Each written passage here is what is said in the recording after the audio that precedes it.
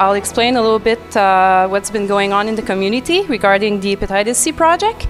Everything started in fall 2015 when some of the staff went to Picogan for a Hep C presentation. Once there, we were all shocked by the numbers.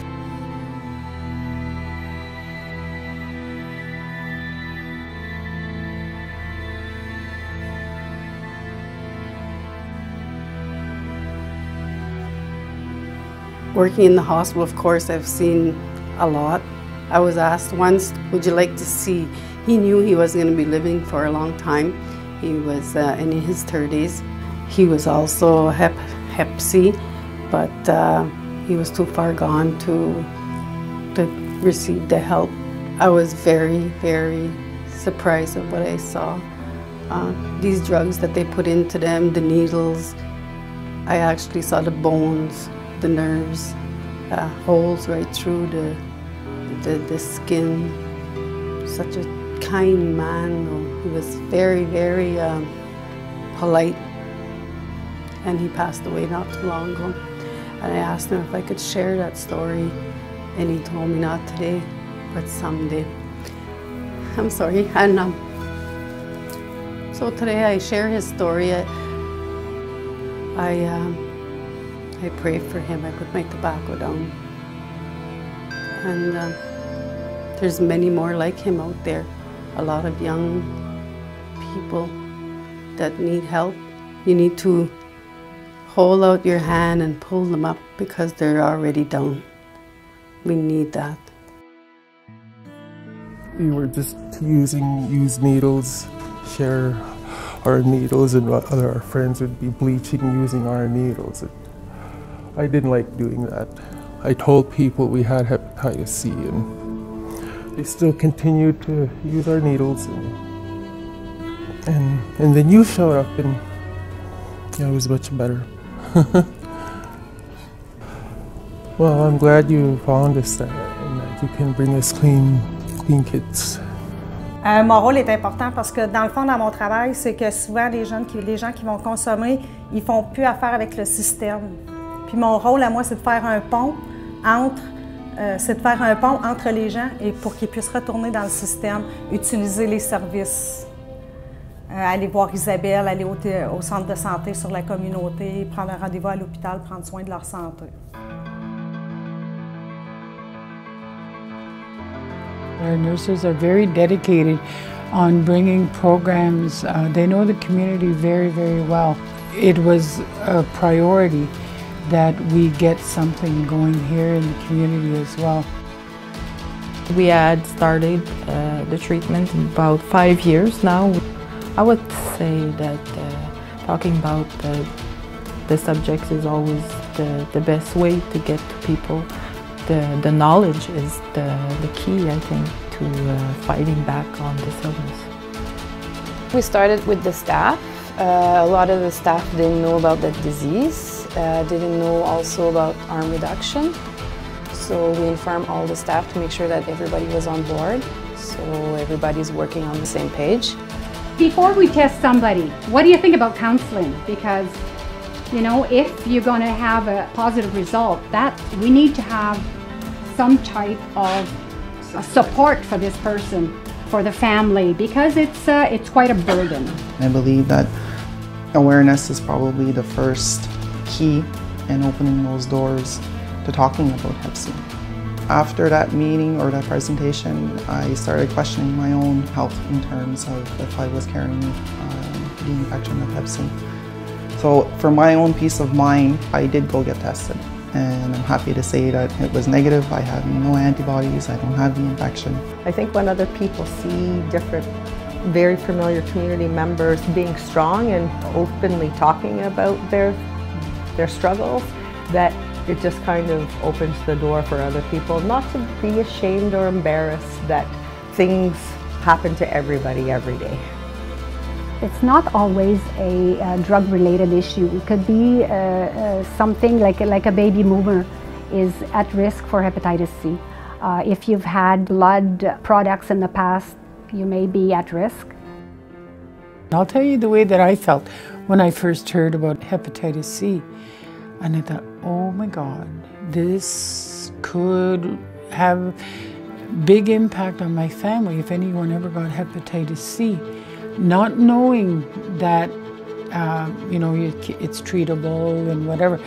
To me, it was a death sentence. And that's why I think education is such a big thing with hepatitis C. We have to get it out there, that it's not as bad as you think. I find it was just like with AIDS, I guess, too. People, when it first came out, like big in the 80s and 90s, it was like you don't even want to touch them, and you know. And then you get more educated about it, and that's what this is. I'm finding is we're getting more educated about this, and you know, there's more people dying from this than AIDS now. Leadership is really important with our services, because without their support, to advocate and support the community on different needs and issues, if we don't have the leadership support, then we're kind of backpedaling. Last year when we attended the Hepatitis C conference, we were there as students ourselves. The information has really increased our knowledge of what it is, how it is sometimes identified, how sometimes it is transported from one person to another. That sense of community is still here, it still exists, and it's really strong, and it's getting stronger when we talk about the real problems. I think stigma around the Hep C is slowly starting to be decreased, especially when you spread understanding and non-judgmental supports around it. Then I find that it's starting to decrease. People are coming now to get tested. Like I would say, more elders or baby boomers are coming to get tested, so that worked. Other success is that we're now going into houses to meet those people that are using, just talk about everything, and they trust us, so we trust them too, and we just share a meal, and we're going to be there whenever they're going to need us. So. It's ongoing, I find, too. Like she has these little kits that people can come and pick up, like for, I guess, people who use needles to use it clean, if they have to. We're 100% supportive of any prevention that'll help stop the spread of hepatitis C, for sure. Good evening. I'd like to share a little bit about my story, my past, and my present, and what's happening in my life right now.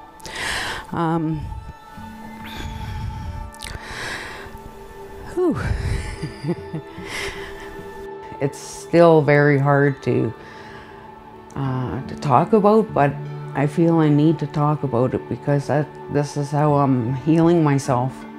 Because when I thought about, you know, the project itself, it's not just the project, you know, the hepatitis C. It's where did that person come from to get to that point? Like there's a big big thing there, you know, that needs to, the truth needs to be told, you know. And I am very honest, I'm very raw, because that's how my life is. I had a lot of anger, mostly from my childhood stuff. So I was raised by my grandparents on a reserve here till I was about 7. And then my grandfather passed away, so I went to live with my mom. When I look at my life now, I could really see that change. Or just things started to evolve for me that were not good anymore. There was so many abuses that happened, you know, in my life. Physically, sexually, emotionally, mentally, like everything. I was just an angry person. And that was my life. It just headed into a full-time addiction. Lost my home, I lost my kids. I lost everything. You know, and I didn't know nothing to help Tammy. Today I'm still trying to forgive myself. I go to sweats and I go on my own healing journey, and to forgive myself of what happened to her. A lot of people tend to give up on on their friends or family that have addiction problems. But my understanding today is to be able to see these people with an open mind, not to put anybody on or label on him that he's a street person or homeless, they're no good. Not to see them like that, but to see them as you see yourself. Treat them the way you want to be treated. When I was using in Sudbury, they used to have it was kind of like an old hippie van, I guess, and they would come around, they'd had sandwiches and a needle exchange program. And so they came by one night and they're like, hey, we're giving out $20 if you do a blood test. We're looking for, you know, people who use needles to see if you have hepatitis C. Well, all we heard was they were giving out $20. You know, so we're all like, okay, all right, and we're all big lineup, you know. We want the $20. So that's how I got tested. And so because they always came around, they knew us, we knew them by hand. And so one of the gals came back and seen me about, I don't know, a month later or something. And she's like, Tammy, can I talk to you in the van? And I'm like, oh, okay, sure. I said, you're gonna get me not $20? But she didn't. And she said, I wanted to let you know we got your results back and you tested positive for hepatitis C. Upset at the cause of it, you know, because Tammy wasn't like that with her, in her life. I didn't choose her to do that, you know, with drugs and alcohol, and, you know, I had that problem, but it really hurted me for her to have that disease. I didn't know nothing about it too much. I had to find out about it. And I thought she was doing great, you know, and then this happened. So I was very devastated, but angry at drugs and alcohol that led us to that point. Yeah. I just didn't see how that would be possible to make it through that. And to try to live in my own skin. I just want to rip my skin off. I just want to die. I sang this song to the grandmother moon. I gave my tobacco to her, and I said, please help Tammy. She's my one and only daughter I have. And yeah, so this song, I hope I don't get emotional. It's been a while, this Strong Woman song. When I heard it, I just got goosebumps, and I want that sung. I said, for my Tammy, I can't go on anymore at the Healing Lodge where I was. I was a chef there, the cook. And me and my friend went outside and she said, just follow me.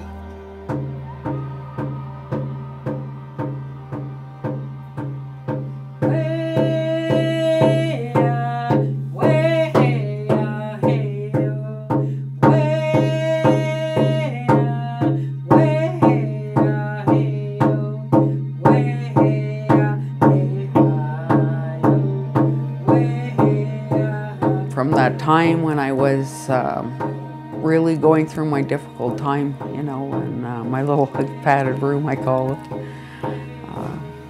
that's where it began, some kind of connection that I felt. I didn't know what it was at the time, but I know what it is now today.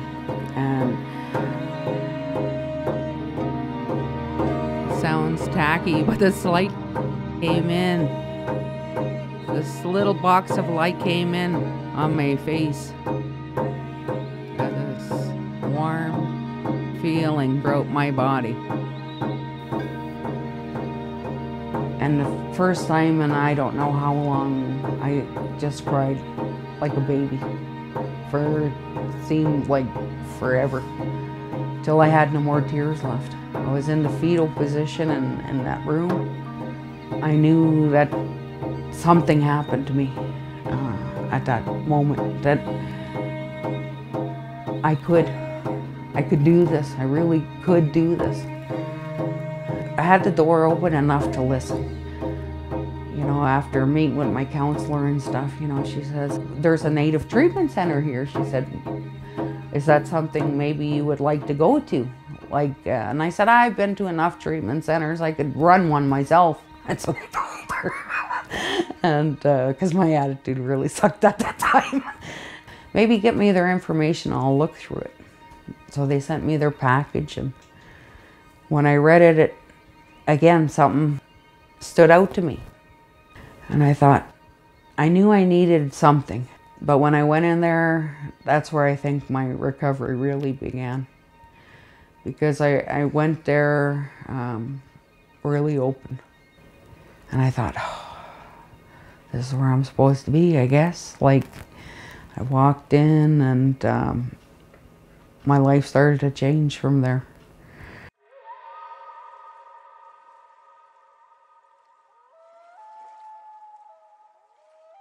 Definitely culture plays a part of any healing, of any good way of life. If you're following the traditions of our culture, then I think you're well on your way of having a better life.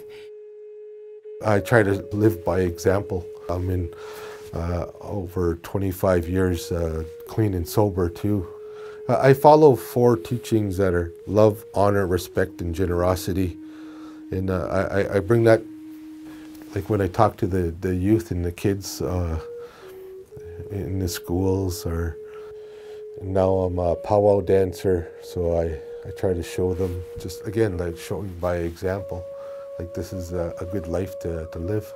What we call around here is Mino Bamad Ziwin, and that translates to living the good life.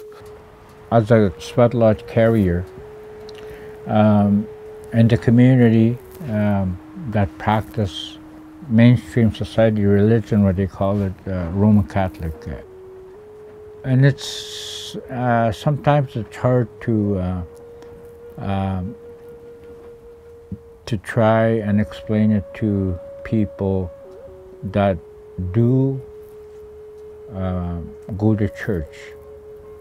And I find that having an open mind, meaning towards the community and the culture part and the religion that they practice, is to accept it and see it and respect that their belief system as my own as well. That way people will start to come around and start to ask for help. I was really running all the time from who I was. I didn't want to be Native, you know. I made it to the Friendship Center that one evening, women's circle, and wow, did I ever feel good. I felt at home, I felt welcomed. I always never belonged, eh? So I started there with my smudging, learned all about that. I didn't know about that. Lots of things. The drumming, the women were so nice, the grandmothers that I met. That's where I started. That's what I always longed for, was from when my grandparents passed away, when I was 7 years old, was that attachment to a mom that I never had with my own mom. And those Kokums would take me in their arms, in the lodge, at ceremonies, and they would give me that nurturing, they would give me that love, they would tell me that I was important, that I was beautiful, that I was strong. They gave me life, they gave me so many gifts. The first thing that I received was my name from my teacher, Langford Ogama. My Anishinaabe name is Minogabewuk. And then how that translates is good standing woman. And I looked at him when he said that to me, and I burst out crying because I'm like, I'm not worthy of a name like that. He says, one day you will see that in yourself. And I told him, no, never. With all of the things that I've done in my life, what I've done to my children, most importantly was my children. You know, it took me years and years to go into the lodge to ask for that healing, to ask for that forgiveness from my children. I still need to say it to them. You know, I still need to tell them how sorry I was that I left them. C'est dur, mais c'est faisable. Puis c'est d'aller chercher les ressources qui vont les aider, d'aller chercher la personne en qui ils vont avoir confiance le plus. Ce que je souhaite, c'est qu'ils puissent être heureux sans consommer et avoir une autre de belle vie.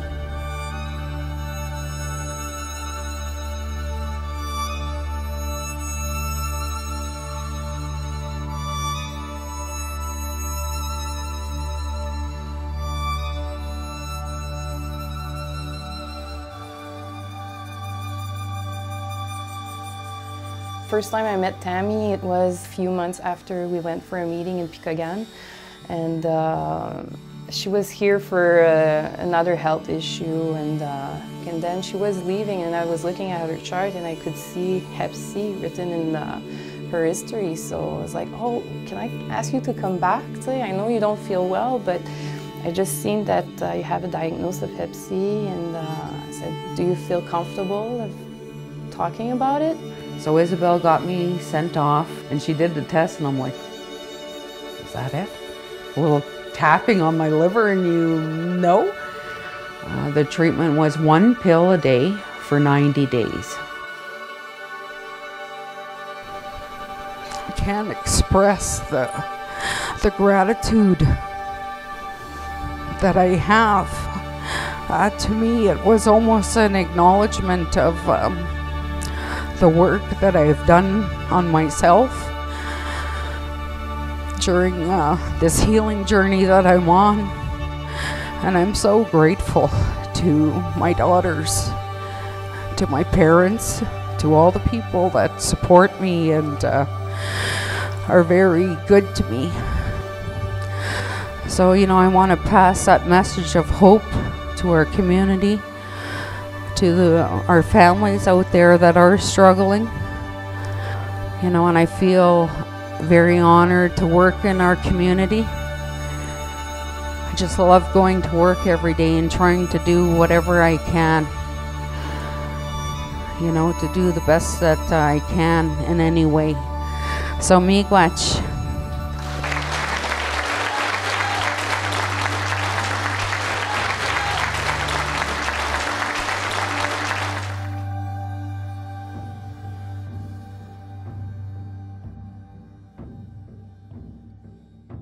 Well, I have some good news. You was cured. Oh my God, really? Yes, you are. Cured, oh my You God. are cured. So there's no sign of the virus, and basically you don't have to do a blood test. Be sure in 6 months. You're cured. It's not today, and it's not going to come back.